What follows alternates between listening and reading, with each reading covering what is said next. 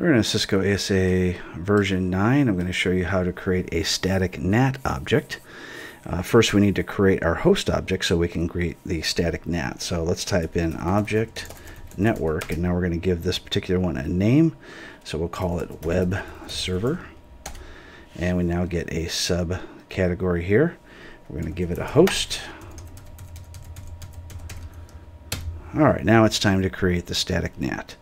So we've already got the name web server tied to this internal IP address. Now we want to tell it to have a public IP address as well that will tie to the internal IP address. So now we type in one additional command.